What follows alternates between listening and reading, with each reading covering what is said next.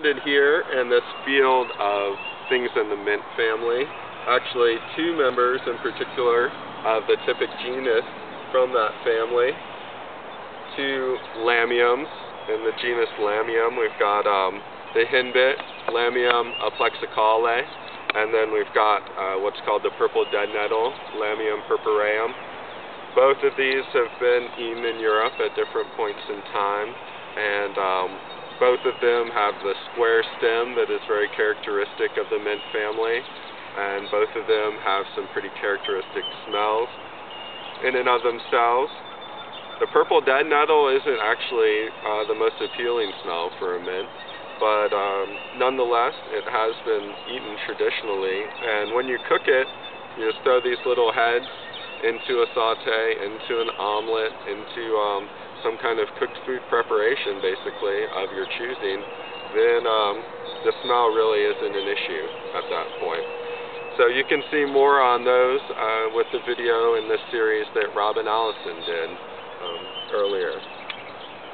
Now we've got another two pretty common garden plants at this time of year. Both kind of prostrate, which means low growing to the ground. Okay, so one of these is chickweed in the Caryophyllaceae family, also home to the carnations and to dianthus and that sort of thing. Actually, a family where there are a few foods, but a lot of things that aren't food, versus the mustard family and the mint family that we talked about, where most things are foods. So this chickweed, Stellaria media, is nonetheless a prime food for this time of the year, full of vitamins and minerals, and also very healing and emollient to the skin. So it can also be used for topical applications medicinally.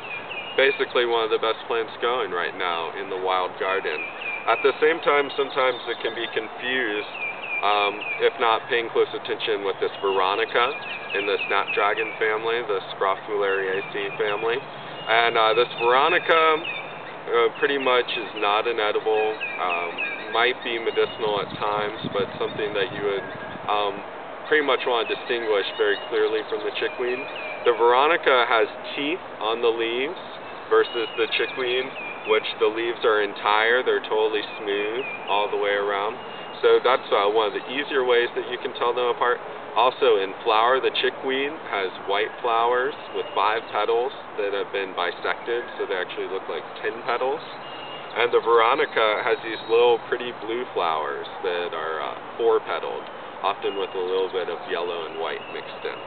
So you can pretty distinctly tell them apart through those different characteristics with the leaf and with the flowers, and thereby spare yourself that confusion.